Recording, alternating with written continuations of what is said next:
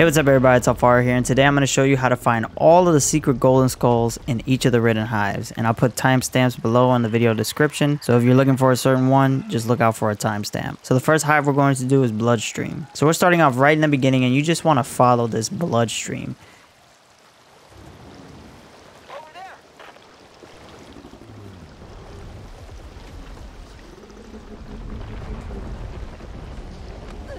You want to make a left where you see this green light, and then make a right.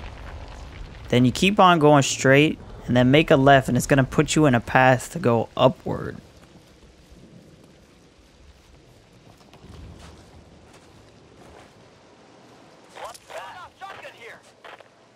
After that, you're going to want to follow this bloodstream downward.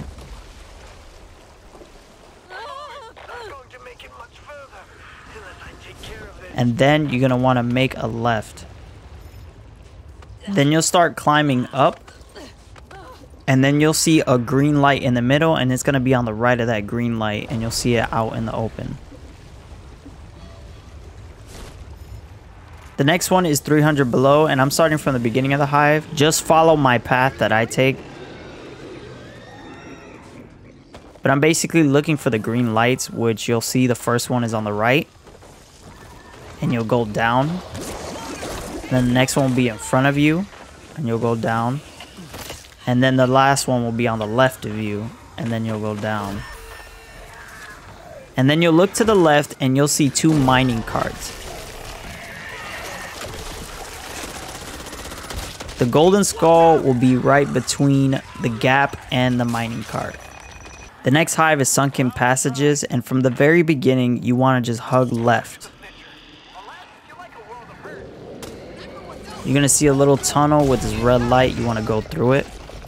You want to jump over, and then make a right. Now make a left, and then you want to climb up these rocks. And you can see it right there as I fall. But I'm going to climb up, and you'll see it perfectly right there.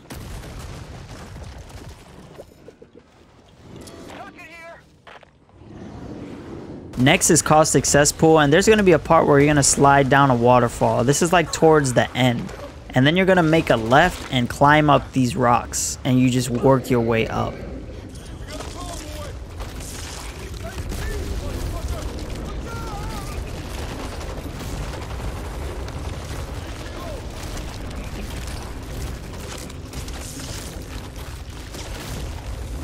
Then you climb up, and then it'll be on the left under the waterfall.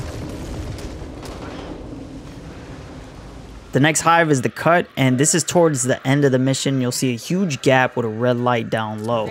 You can see the skull at the edge of the rock, and I'll zoom in with the sniper so you could actually see where it's at. But just remember this big gap. The next hive is Lair, and you can see it as soon as you start the mission. It's on the left. But what you want to do is make a right and follow my path. Imagine this as like a haunted house. Junk would be crazy at Halloween Horror Nights.